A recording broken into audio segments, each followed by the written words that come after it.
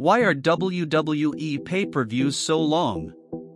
Prior to the coronavirus, WrestleMania was a one-night event, generally on Sundays. Now, it has become a two-day event that takes up more than 10 hours.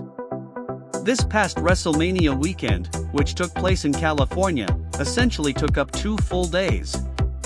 NXT Stand and Deliver started at noon on Saturday, not including the kickoff show, which started in the morning. After that show ended, there was maybe a 2-hour intermission before the 2-hour WrestleMania kickoff show, with the show itself lasting more than 4 hours. Then after making it through Saturday, the Sunday kickoff show started again at about 6 p.m., with the main show on for over 4 hours. The total time allotment over the course of the 2 days was in excess of 15 hours.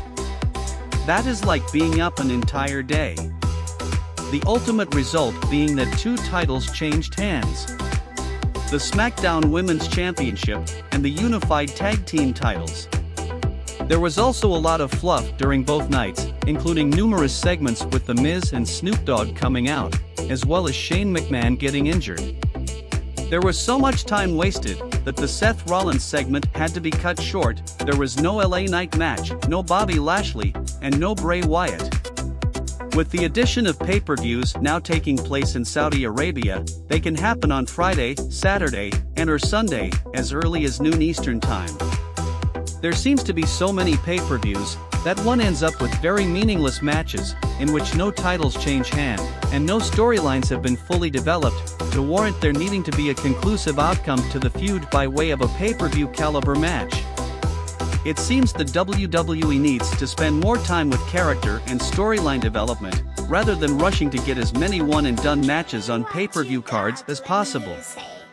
Back, even as recently as the Attitude Era, pay-per-view matches used to mean something. A feud had gotten so bad that it had to be settled in some kind of special stipulation match like a strap match, Hell in a Cell, or no-holds-barred match. Now, matches seem to often take place because there is space on the card that needs to be filled, and the opponents just happen to be available.